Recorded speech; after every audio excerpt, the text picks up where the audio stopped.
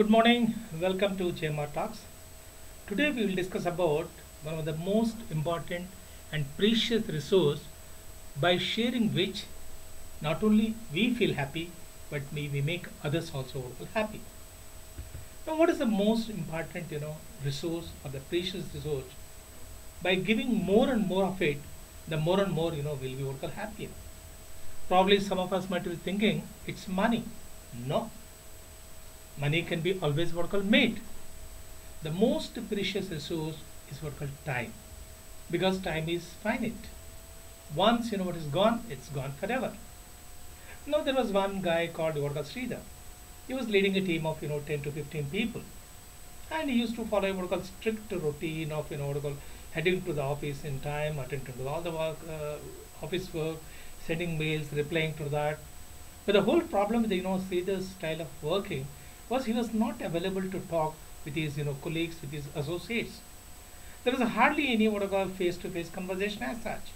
In fact, he was too busy to be available to his colleagues for consultation. When they have certain problems, would like to get them resolved, etc. Now, not only his colleagues, actually, he neglected his family, though it was not intentional, because he was focused more on his work and rather than other things. And one fine morning, this Sridhar, he found his epiphany. What is that? He found an invaluable gift. And what was that invaluable or precious gift? That was gift of time. Giving time to others, to either his colleagues at the office or to his family, like taking them for dinner, or having watching soccer games, cricket, etc., etc. Now why to give time to to the people? Now once there was an old lady, she has a son, she had a son. So once she asked him, what is the important part of the body? Then he showed his hand. There is, yes, there are people with one hand also. So like every time the mother was asking and this boy was answering, sometimes he said hand, sometimes he said eye, sometimes he said leg, etc., etc. But the mother somehow she was not satisfied at all. It so happened that the boy lost his grandfather, and in Hindu the ladies are not allowed to come near to the pair. So the boy who was attached to the grandfather was crying. Then the mother, who was standing at a distance, called the boy. She said, what is the important part of your body? Then the boy got angry. Mom, is it the time to ask me? Then mom says, okay beta, what is that you wish to do? Mom, I would like to rest my head on your shoulder and cry. And then the boy understood that the most important thing is to become a shoulder to others, being attentive, empathetic listener. In my experience during the last 4 decades, what I found is that 90% of the time when people come to you, they don't expect a solution. They want you to listen to their story. That's fine. Now, why to give time to others? Now, when we give time to others, we build stronger and positive relationships, which is a key benefit of emotional intelligence. What is emotional intelligence?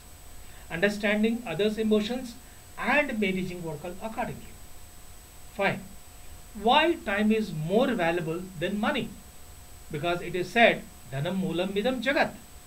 But in the Great Resignation, we have seen that people are leaving their jobs not for higher pay, but for maybe balance, work-life balance or work-life integration, etc., etc. People can always make more money, but you can't make more time. Time is finite. Time is precious. Don't fritter it away. So when we share time with others, they feel valued. A famous saying goes, people may forget what you said, people may forget what you did, but people will never forget how you make them feel. So when you spend time with people, they feel valued. It helps you to build relationships, and thereby helps in engagement. Now that's fine, but is there any research to back up that we need to give time to others and it's beneficial for the organization? Yes, Gallup in 2015, in their what called research, they found that managers, when they have regular meetings, the employees feel engaged. In fact, they are 3 times more engaged than the what called managers who hardly have any meetings, with their employees. Now, when the managers have daily communication, the people feel most engaged. And we all know that engagement is what we call big challenge. And when people are what we call engaged, they give their best. And employees, they value communication. Communication, which is creates value, communicates value, and delivers value. But do the employees, want communication only about their roles and responsibilities? No. They do prefer communication about their lives outside of work also. This might, what I call mean stretching a little bit, but it's worth investing, a manager's time with what I call his employees.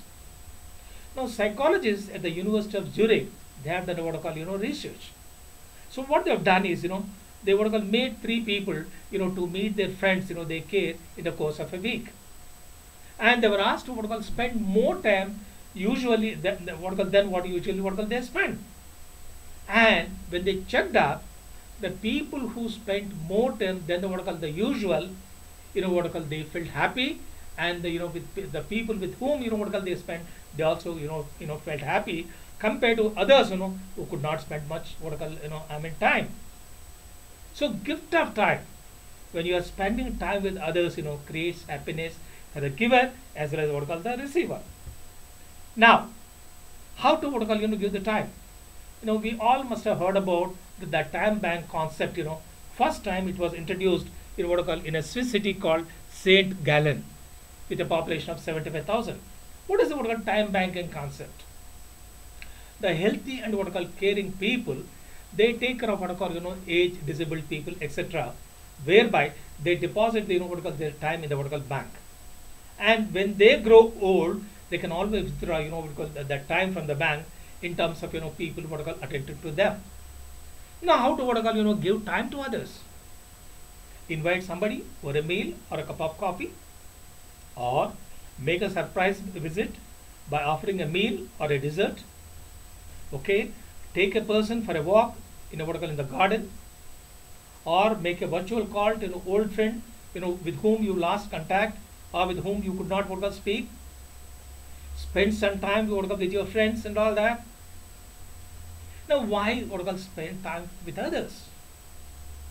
When we spend time with others by sharing it, it helps to what I call build our relationships. And we all are aware that management revolves around what I call relationships. When you build what I call relationships, people start what I call owning it. Ownership, commitment. Okay. Dr. T.V. Rao says that every manager has to work 24/7, 365 days on commitment and what I call communication and what I call competency. Now, how you what I call develop what I call competency? By being in regular touch with them. For instance, we talk about what I call feedback. When we give what I call annual what I call feedback kind of thing in an annual appraisal ritual, what will happen?